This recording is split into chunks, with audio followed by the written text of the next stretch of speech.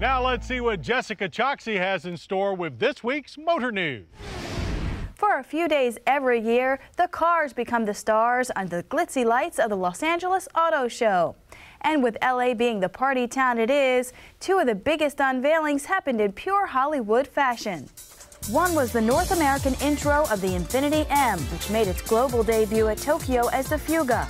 The new generation M has more fluid styling, a 420 horsepower V8, and a bounty of technology upgrades.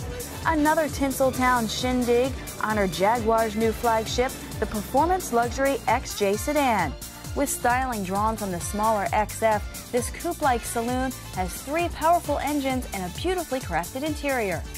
Come daylight at the LA Convention Center, Chevrolet announced the extended range Volt Hybrid will make California one of its first markets late next year. While everyone will get their new compact sedan, the 40-mile-per-gallon Cruise this spring. Cadillac made the formal introduction of its delicious Cadillac CTS Coupe.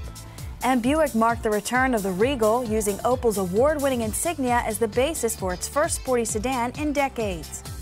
Also European in design are Ford's new Fiesta subcompacts. These frugal and youthful 4 and 5 doors will also arrive here next year. Alongside a revamped Ford Mustang, now with a 305 horsepower V6 as standard. Take that, Camaro. As to high performance, Dodge showed a bevy of Vipers as the current supercar enters its final year. Volkswagen arrived with a pair of global debuts. The latest up concept, the Light, a 4-seat hybrid diesel, claims 70 miles per gallon. And the final edition VW New Beetle Coupe and Convertible, marking the end of one of motoring's most iconic designs. Prior to the show, sister brand Audi showed the A8, but shipped to LA the super sexy R8 Spider. Another German chop-top world premiere was the Porsche Boxster Spider.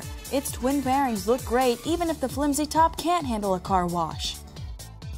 Toyota showed the world its third-generation Sienna. Now with a 4-cylinder standard, it continues as the only minivan available with all-wheel drive. Honda took the quirky route with this personal neo-urban transport or peanut concept. This sinister 3-seater is a guess at what city dwellers will drive a decade from now. Also from Japan is the new Mazda 2, a sporty subcompact ready to do battle with the Fit and Versa.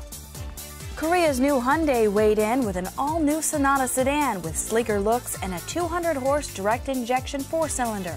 A new compact Tucson crossover utility also appeared.